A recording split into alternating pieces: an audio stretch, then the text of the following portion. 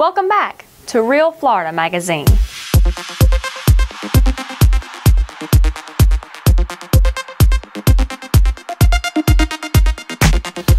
Well, Chris, as the political season starts to warm up a little bit, the rumor has it that you will again be making a bid for Washington County Sheriff. Any truth to that rumor? That is true. I'm taking the steps and doing what I feel is necessary at this point to kind of head in that direction. So hopefully it'll all work out.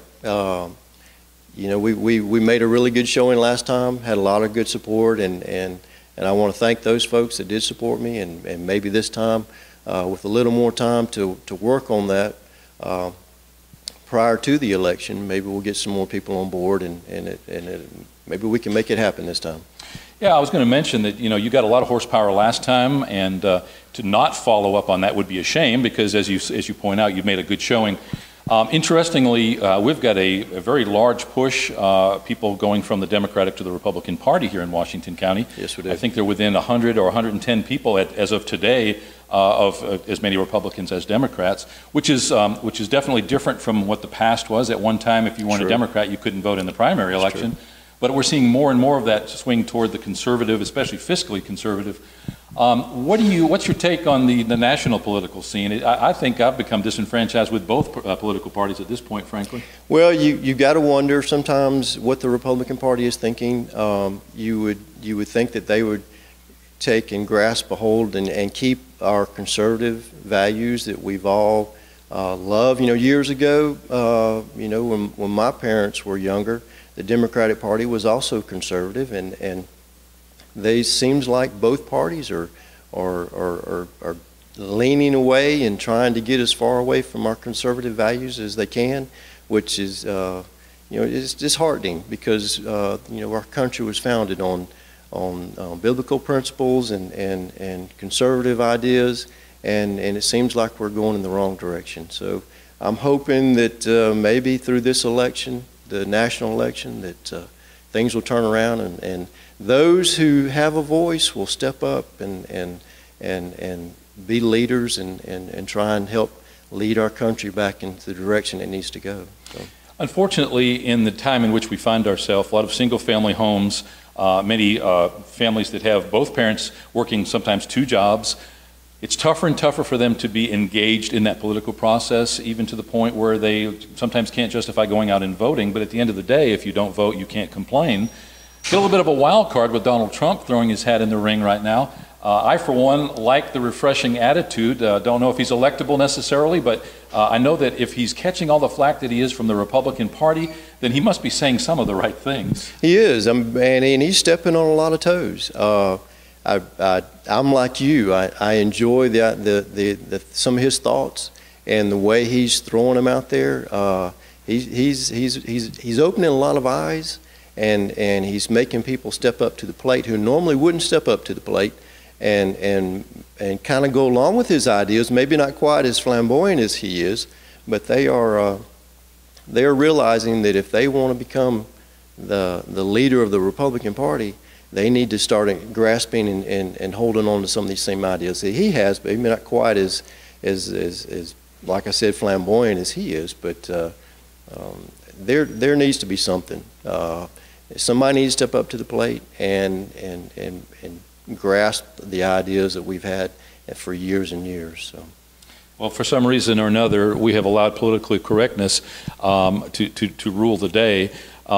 Whether it's the manger scene at City Hall, which I'm the first one to admit it's probably not constitutional, but you have to remember who your audience is, and when you're in a Bible Belt like we are, Bible-believing people, good people, the Freedom From Religion organization, just like PETA and some of the other fringe groups, don't have much of a healthy audience here, and unfortunately, they are the ones who get that pendulum swinging their way. So don't know what the answer is, but it's very frustrating. It is frustrating.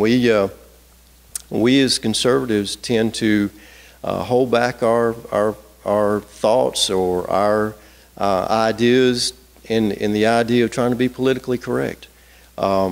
And a lot of times those who, as you said, PETA and some of the other organizations who are more liberal, they don't mind stepping out and making the statements that tend to infuriate a lot of people, but they don't seem to be concerned about that. And we as conservatives and we tend to just take it all in, and at the coffee table we'll talk about it and discuss it and get mad about it, but we won't step out and be as quiet, as vocal as they are. So.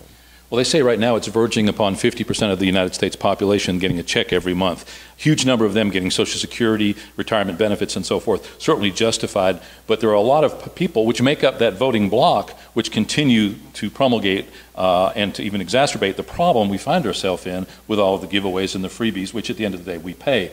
Interesting note, in Washington County, Florida, about 30% of people are paying property taxes because the rest of them either fall under homestead exemption or simply don't own property. Right. That's the money from which we provide our educational opportunities. Therefore, the state has to come in and make up that difference. I think right now they pay some 90% of our educational expenses, so that doesn't give us a voice in that process. So we can't complain when we don't go along with those educational processes. But from whatever subject you want to talk about, we're on a downward spiral. I know you're a spiritual man yourself.